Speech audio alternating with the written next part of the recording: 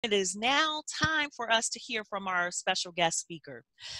Our speaker this morning believes that many Toastmasters leave their clubs because of the fear caused by evaluations, not receiving them, giving them.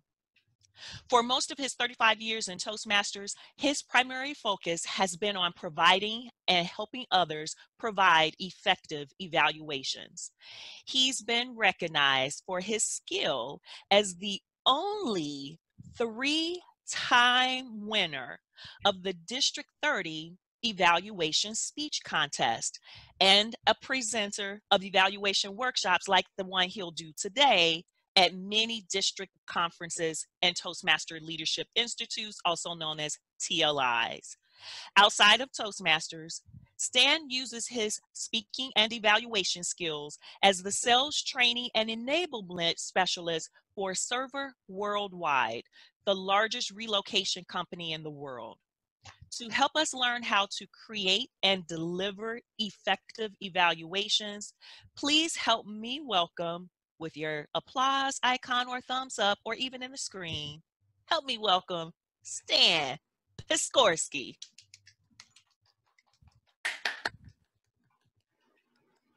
Thank you, Madam Toastmaster. Usually I like to jump right in, but I'd like to make one announcement before that, and that is you may interrupt at any time to ask a question, but I'm going to be looking at one screen and I won't be able to see the chat room. So if you have a question, you want to say something, you can make it known in the chat room and Cassandra will interrupt me, ask you to unmute and ask the question. So let's start with a question to all of you, and that is, can you see the screen? Can you see yes, good, okay, great. Over the 35 years or so that I've been a member of Toastmasters, I have attended a ton of Toastmaster meetings.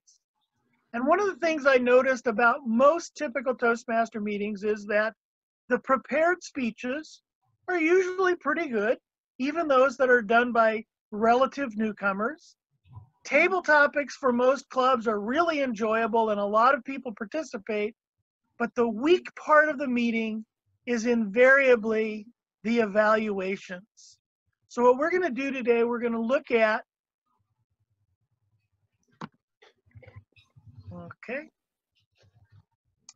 we're going to look at, our agenda is going to be why evaluations matter, how to deliver an effective evaluation, and what you can do to improve your evaluations.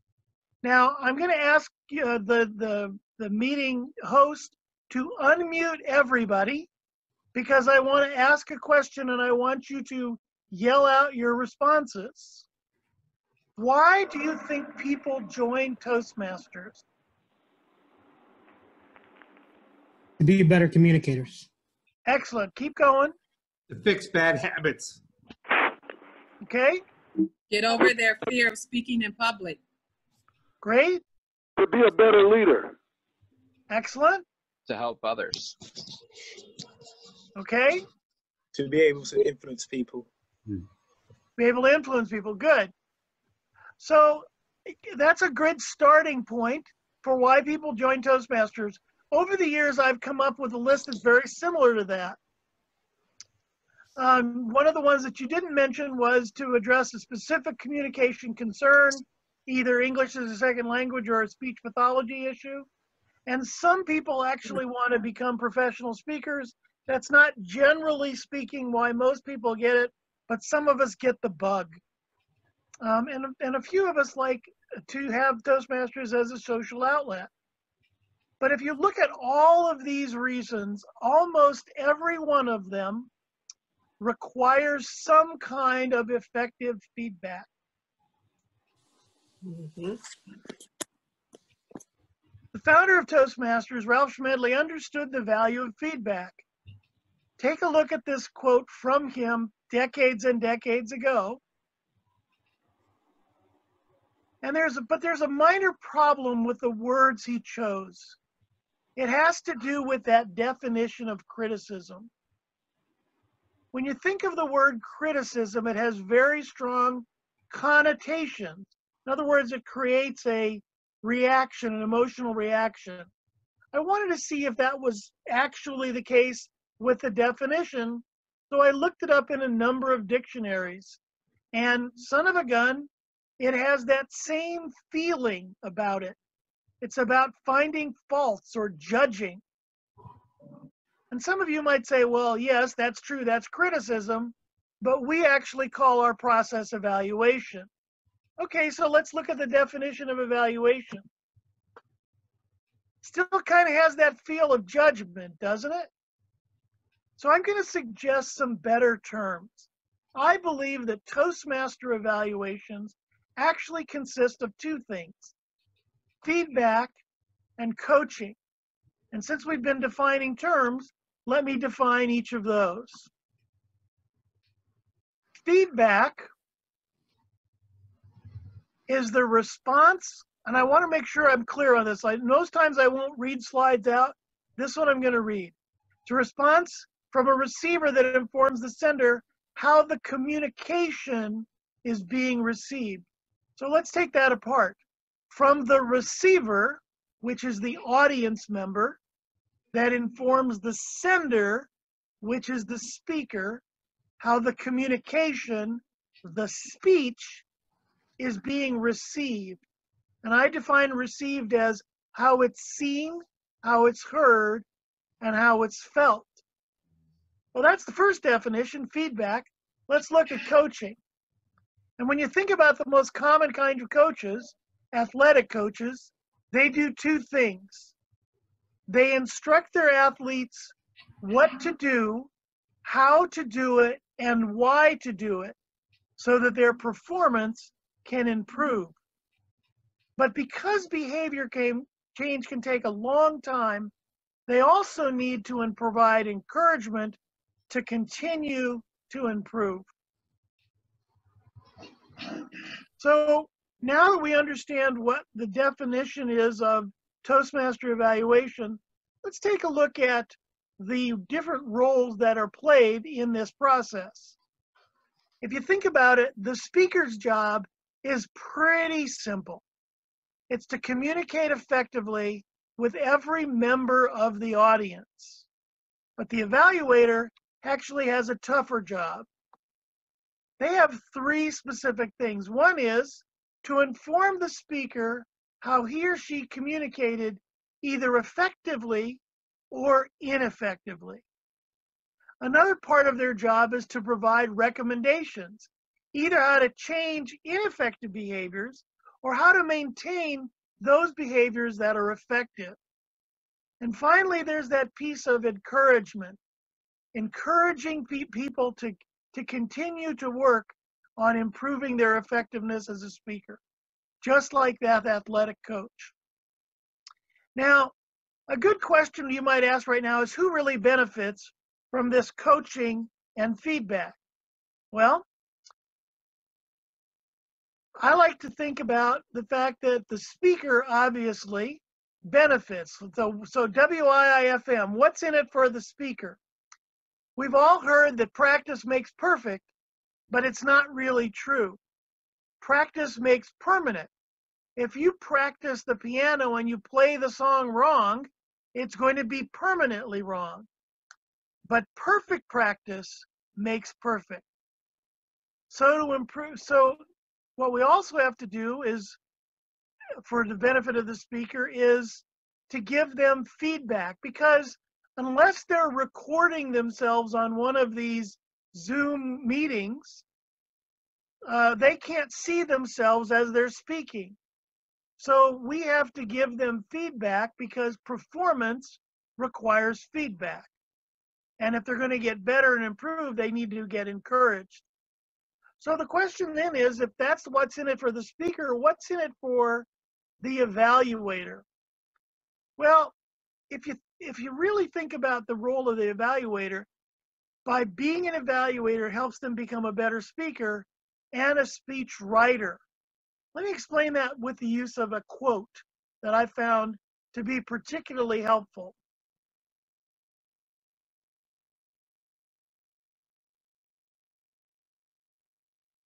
And I can tell you this is absolutely true. If I want to master something, teach it. I've learned more about speaking by teaching evaluation than I ever did by just speaking. Now, that's the two people that are most involved in the evaluation process. The question is, what's in it for the others, the observers of the evaluation and the speech, or the club members? Well, by watching both the speech and the feedback, the rest of the members of the club also become better. They become better speakers, better speech writers, and better coaches. Now, some people think that being an evaluator is an easy role in a Toastmaster meeting because it doesn't require any preparation. That's actually false. The biggest mistake you can make as an evaluator is being unprepared. Think about those athletic coaches and what they do between games. They look at the previous performance, the game films, and they plan for the next game. So in Toastmasters, there are two kinds of preparation that can happen in order to give effective feedback and coaching. The specific kind of feedback or the specific preparation has to do with the individual project. You know, these days, all this stuff is available online. Used to be when we had those workbooks, for those of you who've been around long enough, we'd have people prepare by looking at like a three bullet points goals of the project. That's not really a good way to prepare the specific goals. And the other thing is to look at the specific goals of the speaker. But we're not going to go deep dive into the specifics. We're looking at the general preparation for the evaluation. And the two things that are important there is the evaluation process and what I call a recommendation repertoire. Let's take a look at actually delivering an evaluation speech. What is the topic of the speech? Well, the topic of an evaluation speech is what speech has just been observed by a previous speaker. In our format, we have 2 to 3 minutes. It's structured. And traditionally, what we especially have done in District 30, we talk both to the speaker and to the audience. And it should be in the first person. By that, I mean that you should look at it from your perspective because you're the only one that can speak about their reaction to the speech. The focus is on performance improvement. It's either sometimes we have the same speech again, or sometimes we're just looking at the skills that someone learns in order to make future speeches even better. The feedback that you can give, the only feedback that you can give, is what you saw, what you heard, and what you felt.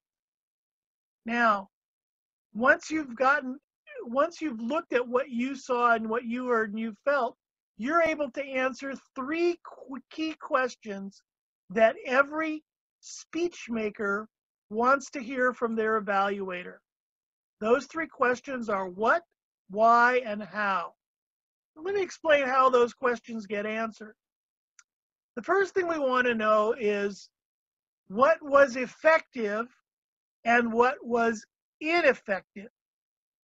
Now you'll notice I don't say what are strengths or weaknesses, because for every individual, certain things are effective or ineffective. And we'll dive in deeper to this in just a few minutes. The second question that the speaker wants answers is why it was effective or why it was ineffective. What caused it to work or not work from the perspective of that listener? And finally, they want to know how to use it more if it was effective or how to change it if it was ineffective. So with this as a backdrop, let's take a look at the actual structure of an evaluation speech. The opening is pretty simple, the Toastmaster ritual. I always like to open with a Toastmaster ritual simply to make sure that people are paying attention. So, Madam General Evaluator, Mr. General Evaluator, Mr. Toastmaster, Madam Toastmaster, or if you're in a speech contest, Mr. Contest Master or Madam Contest Master, fellow Toastmasters and guests, and most importantly, and then you would name the speaker while looking at them. Now, the other thing I like to do is to connect with the speaker. Something that they said in their speech that causes me to let the speaker know I was truly listening. Let me give you an example. You know, I really enjoyed your speech about visiting France. It's someplace I've always wanted to visit, and these days I just want to get out of the house. Then let's take a look at the body. This is the meat of the evaluation process. Now, when I look at what's in this piece, I look at two specific things. The mastery, behaviors that were effective. What did someone do that was effective in communicating with me? You know, speaking is a learned skill. None of us were born knowing how to say a single word. And so we continue to learn how to be better and better and better until we master certain behaviors. At the same time, there's always room for growth. So like I said, I don't like to talk about strengths and weaknesses. To me, it's about mastery and growth opportunities. Behaviors that were less effective can be changed in order to make them more effective. And because you only have 2 or 3 minutes, you want to make sure that you can pick 2 or 3 of each one. Now, this is something that a lot of people have difficulty with, and I'm going to recommend a model that will help when you're trying to deliver this presentation.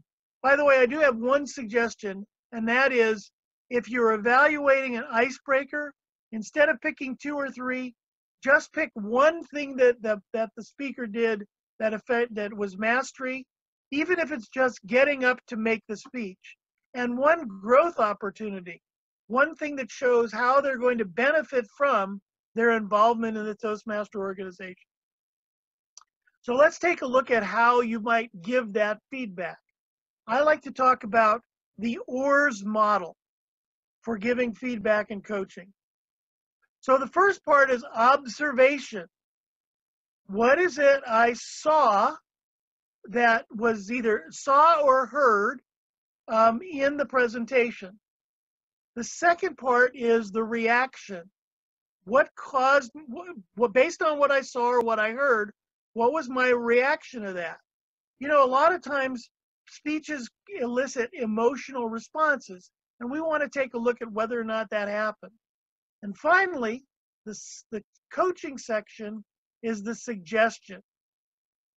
So it's one thing to give you this model, but let's give you some examples of how to do this. Here's what observation might sound like. Sorry. Observation is what you saw and what you heard. Remember I said you can only speak for yourself, but you can observe and report on the audience reaction. So for example, you can't say something like, oh, we all thought that joke was funny, because you can't read minds. But what you can say is, I observed a lot of people laughing, and as a result, it's clear that you were effective in telling a humorous story or a joke. So let's take a look at what it might say, how you might start your observations. When you did such and such, I noticed when you gestured. I saw that you, I heard you say, or when you said. So the more specific you can be, the better you're going to be able to help that person recognize what it is they did that was either effective or ineffective. And this is the way to introduce what your observation is. Now let's take a look, and you have to be as specific as possible so that the evaluator or the speaker knows what it is you were referring to. Now we want to take a look at the reaction. Remember, a lot of times there's an emotional response. So the reaction is either how you felt, why that action was effective or ineffective, and what emotion that it triggered. Could be a lot of different ones. Now, there's lots of reasons that you might have for your reaction. Perhaps you had a similar experience and therefore you identified with it. Or there's some sort of a background that you have that causes you to have that specific thing. Case in point, I noticed that a lot of men say things that are sexist without even knowing that they've said sexist things. And so if you've identified something that a male speaker has said that's sexist, that will help you talk about why you reacted in a certain way. Let me give you some examples of what that would sound like. I was drawn in when you did this. You know, I was lost when you went off on a tangent about your trip to Germany while you were describing your trip to France. I felt disconnected because, you know, I almost felt like crying when you told that story about the hurt puppy dog. I laughed out loud when you mentioned that.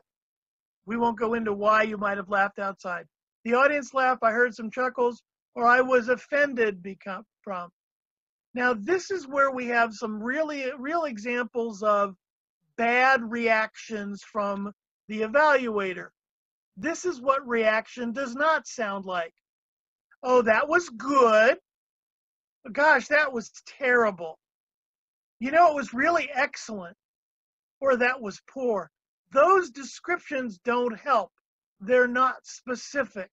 And so I strongly recommend that you avoid those kinds of comments whenever you possibly can. Now let's talk about suggestions. Specific actions the speaker can take to be more effective, and you can even include ideas on how to increase the use of effective behaviors. For example, if someone used an acronym that was particularly effective, you could say, gee, it was particularly effective to me when you used that acronym because I was able to remember it later on through the entire speech. I suggest that you use other acronyms when you're speaking about complex topics in the future. And here's what suggestions would sound like. Try this, explore that, do this. It might work if you had done this. One thing I want to make clear here, do not be afraid of your suggestions. I often hear people when they give a suggestion say, well, you know, that's just my idea. You know, it's just a little thing. Have some confidence. You're there to watch and observe and give your reaction. You have the right to have that reaction and not to undermine it with some sort of safe phrase like, well, it's just a little thing. So let me give you an example of what that might sound like in the real world. I noticed you were averting your eyes from the audience. As a result, I felt disconnected from you. One technique I've tried is to think of the room as individuals instead of a group. And I look at one person for a few seconds and then look at a different person. On your next speech, I recommend you try that technique. There are some things you can do when you're making suggestions that might help the speaker remember. For example, you might be able to model the suggestions. Let me give you a couple of examples of how to model it and maybe even naming the tip. How many of you have ever seen, and I'm not going to be able to watch and see how many of you respond to this, when a speaker gestures very, very close to their body up like this, and all their hand gestures are right here. I call that T-Rex hands. Is that a vivid description so that you get an idea of what I'm talking about, T-Rex hands? There's another one that I call the machine gun delivery. That's when a speaker says a few words at a time and then pauses between the groups of words. It's like a machine gun who goes rat-a-tat, rat-a-tat, rat-a-tat-tat-tat. If I were standing, I would put my hands in front of my private parts, and that's known as the fig leaf. I used to call it, when you put your hands behind your back, the reverse fig leaf, but I got a much better idea from someone who called it handcuffs. So these are some tips that people have that are vivid names for the kinds of suggestions you might make. Now, you know, I've been talking here for quite a while, and what I would like you to do is to unmute yourself. Someone would, each one of you gets a chance, and try it with me. What is a behavior I've done that you've observed? What was your reaction to that behavior? And what kind of a suggestion would you make? It's okay. Now, I'm not going to be able to see the hands or anything, so Cassandra, would you be so kind as to identify someone, or just have someone speak out and let me know who you are by voice? You ask the audience a question, expected answers. Becky, can you say that again for Stan? Yeah, this is Becky. You asked a specific question and expected us to answer. And oh, that's just the observation. So that's the observation. What was your reaction to that?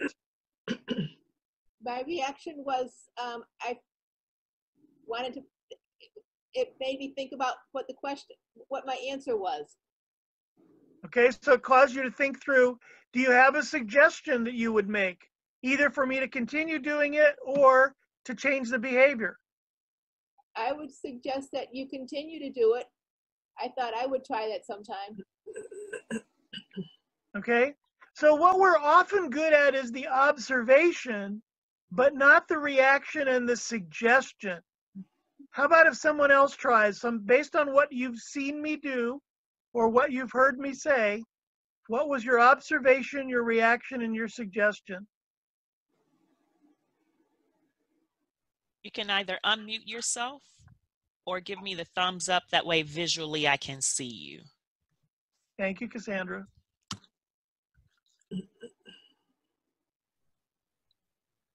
Well, I thought, can you hear me? Yes, Freedom, go ahead. You talk very, you take your time when you speak. I think that is a good thing. But at the same time, I'm trying to hold back now. Sometimes maybe it can drag on. Whatever the whole.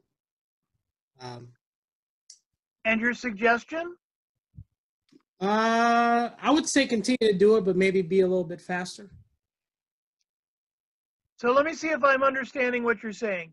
You observe that my pace is relatively consistent and slow, and that made it difficult for you to stay focused. Is that correct?